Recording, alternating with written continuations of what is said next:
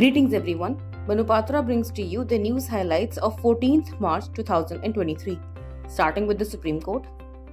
The Supreme Court bench comprising Justices B.R. Gavai and Vikram Nath, while expressing disapproval of another bench assigning case to it, has stated that if particular bench finds that a matter needs to be placed before another bench, it must direct the matter to be placed before the CJI for appropriate order.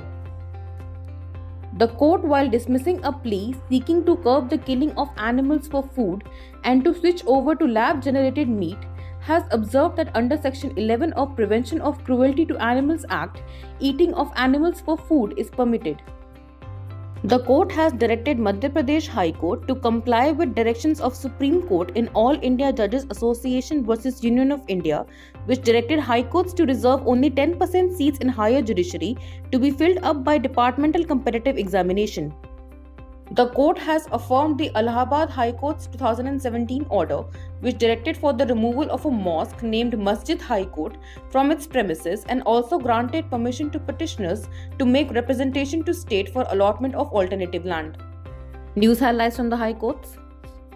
The Bombay High Court, while observing that right to retain accommodation is governed by stipulations of leave and license agreement and not as a matter of right, has held that eviction of employees due to privatization cannot be termed an industrial dispute.